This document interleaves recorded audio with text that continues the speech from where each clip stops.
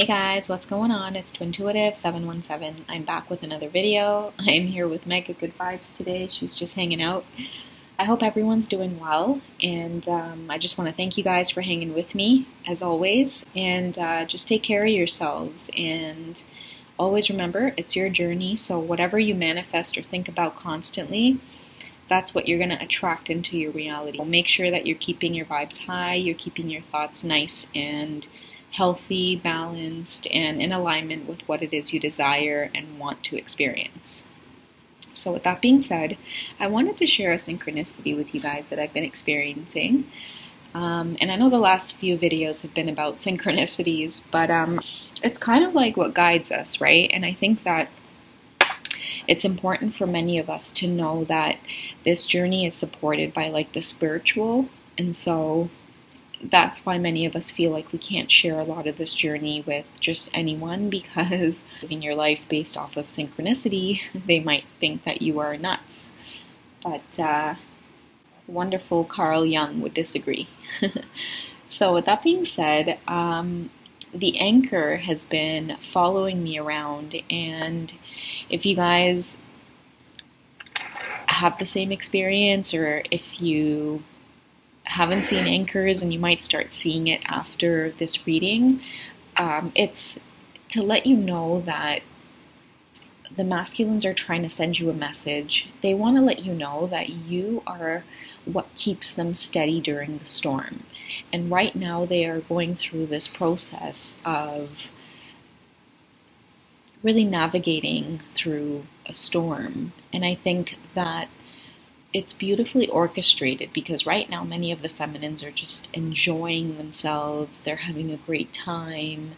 They are learning a lot about what it means to really relax into their feminine energies, because I know that it's about a balance that needs to take place. And I actually have the beautiful Durga here, because if you notice how she's sitting on the lion, or the tiger, sorry, I mean, in some pictures it's a lion, but you know, what I think it's meant to represent is just the way that she so comfortably, beautifully sits on such a powerful energy. And I think that this is a beautiful representation of the feminine and the masculine together. And right now the masculines are going through a lot of awakening. Maybe they're seeing a lot of sevens, a lot of sixes right now, a lot of lessons being learned. They're having to go through a lot of the storms of this journey right now. And some of us might call it tower moments. Some of us might call it dark night of the soul. But, you know, at the end of the day, the masculines are going through, you know, some really hard times. And I've been seeing the anchor symbol a lot.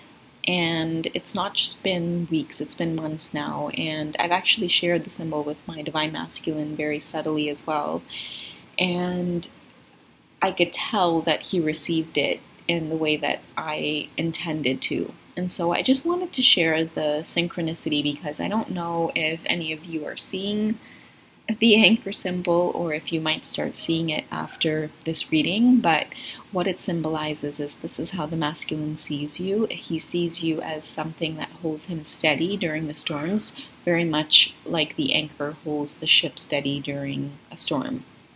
All right, so with that being said, I just wanted to dive into the cards and let you guys know that, you know, a lot of the energy that I feel has much to do with the masculines facing things that are really holding them back from experiencing this love, and they're kind of starting to like wake up from this slumber. And you know, what I see them doing is really charging forward like the powerful lion or the big stubborn bull, and they're confronting people head on about disconnection specifically.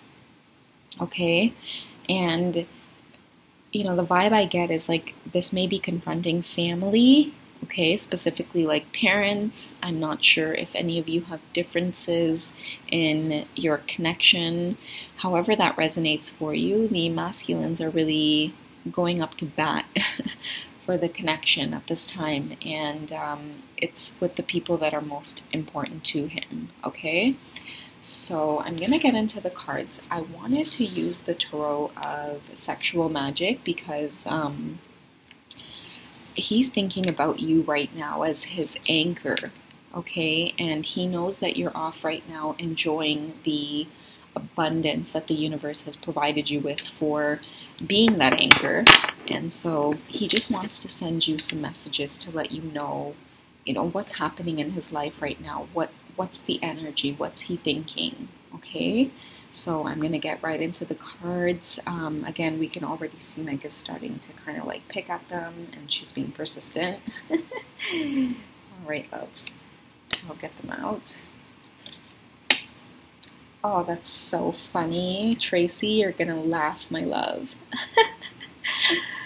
Me and my friend Tracy were talking about the lizard totem, and the lizard totem actually represents your ability to stand steady and stay strong during personal attacks. So this is the Seven of Wands, okay? So he's becoming very confident in his passion towards the divine feminine.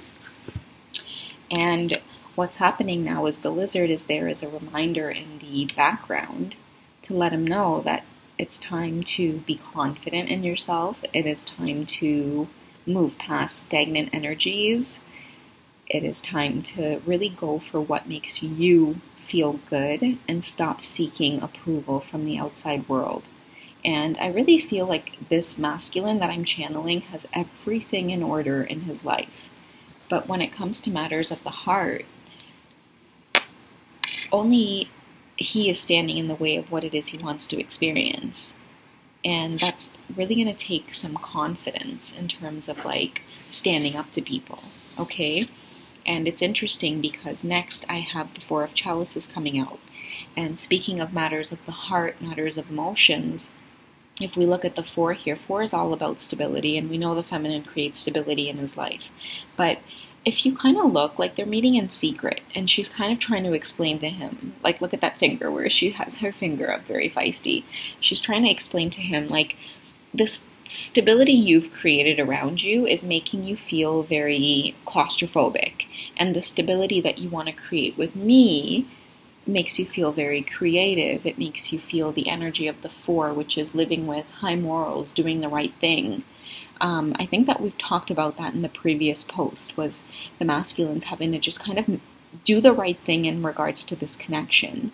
And he has luck on his side with the horseshoe there, but he really does have to cut some ties with a lot of deep friendships and family relationships that seem to inhibit him in some way when it comes to taking action towards the divine feminine, okay? And he's really going to have to like wake up to this reality to see where he's not taking action. You're not taking action because you're afraid of what people think. And it is very frustrating because it's like the feminine's in this place now where she's kind of like calling the shots in her own life. And so it's really setting that example where it's like, okay, if the feminine is uprooting things and she's being so fearless and unafraid, then like, what am I waiting on? Like, look at the look on his face. What am I waiting on then? He looks so disappointed, right? I'm going to pull some love messages here with that being said, like, especially because he was like, what am I waiting on?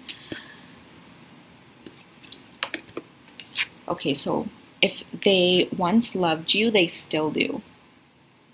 So right now your masculine wants to let you know, like, I'm in the process of working things out, but whoever is tuning in right now and whoever's listening, he wants you to know, like, reminisce on the connection.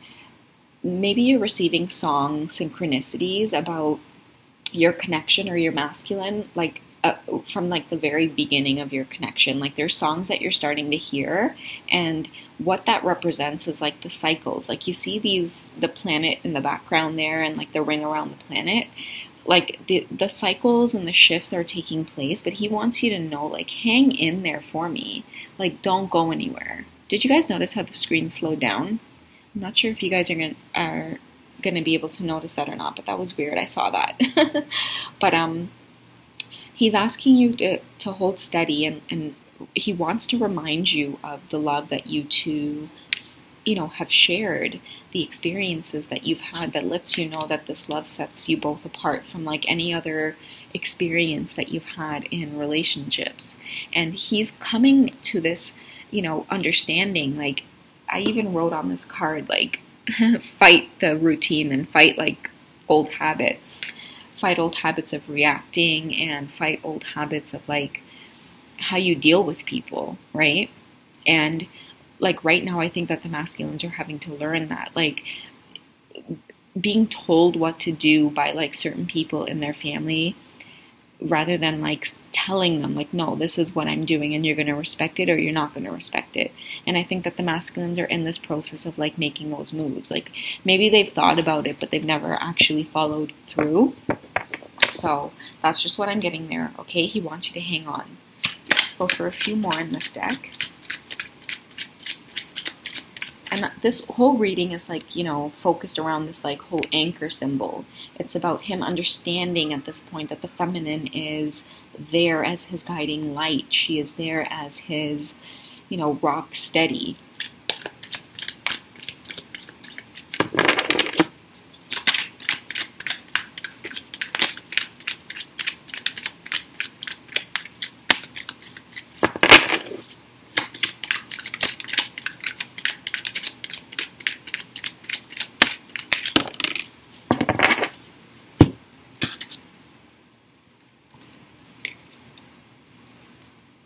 Okay, so I'm going to start with the Fool card here, because we have someone that's like taking off on a journey when it comes to telling people off.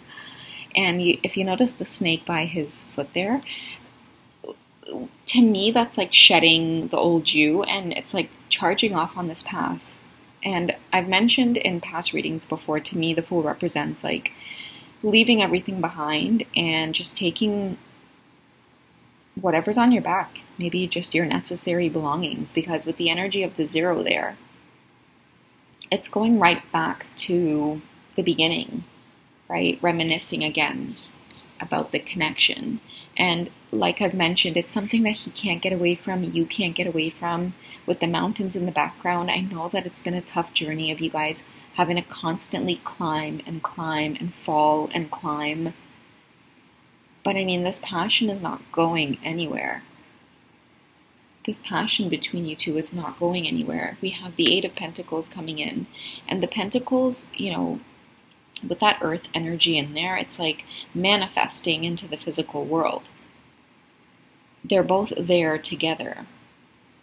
And the energy of the coffee there as well is just speaks volumes of what's to come. I mean, coffee is like the staple of every breakfast. So that means they're both going to be waking up to each other very, very soon in the physical world.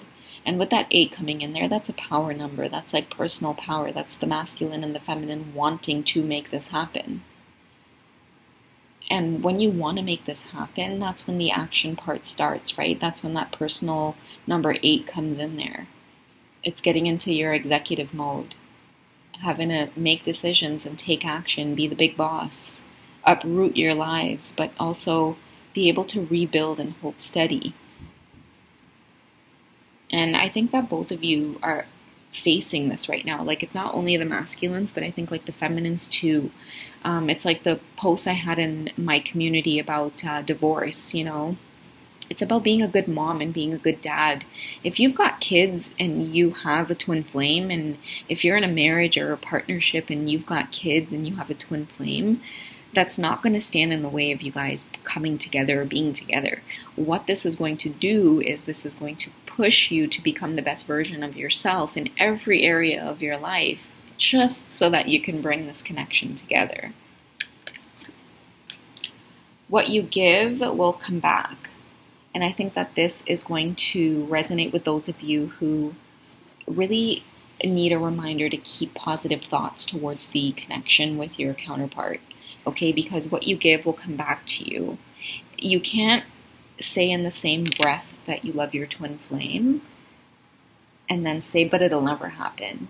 We can't manifest with that energy. We have to manifest with a flow, not flow and then resistance. It has to be a constant flow of what it is we want and expect to occur in our lives. So I'm just going to reach out for some more messages from our masculines, just to see like what they're going through, like, you know, what steps they're taking. And again, all of this is focused towards that anchor energy.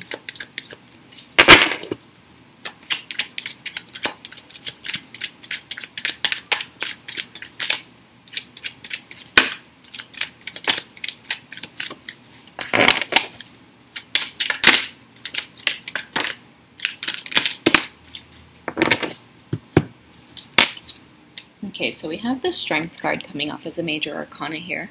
And I think that, you know, the card itself to me speaks about like surrender. You know, the feminine has taken over his reality, every part of his world. And she's done that just by, you know, being who she is, being very wild, being very natural. And that wasn't always an easy pill for you to swallow as the divine feminine, because you had a lot of insecurities about just being yourself. But little did you know it was being yourself that was going to conquer this very stubborn, very wild energy. Because by being yourself, you were even more powerful than the wild, earthly energy itself. You know, it's like this very fiery, heavenly energy coming down to, you know, really rain havoc on the material world. And with this strength, I mean, she's shown the divine masculine, you know, who his divine match is. And that's what he can't seem to just get away from, which is why he's facing constant changes. She's facing constant changes. This is the Five of Wands, again, with that, you know, very passionate energy. Like, I think the magic of the ribbons here on the plant represents a lot of like introspection about celebrations that you want to set in motion. I mean, if you look at the way he's there, like planning, and the magic of the mirror and the cup, and just the way he's looking out, this represents a man that's constantly fantasizing. It's like, even in his physical life, he's like, I need a bathroom break. And then what he does is, thank God, he can just get a break from his physical world, because he just wants to enter the ethers and think about his flame, his divine mirror who fills his cup. Notice the curtains are pulled, which is, you know, really him kind of diving into the veils of his inner world, just what he thinks about constantly 24/7. And sometimes you're a big distraction in his physical world, feminine, but, you know, he loves it. He loves it very much. And you are holding him very steady with all of this passion and nurturing and warmth that you offer to his very turbulent world at this time.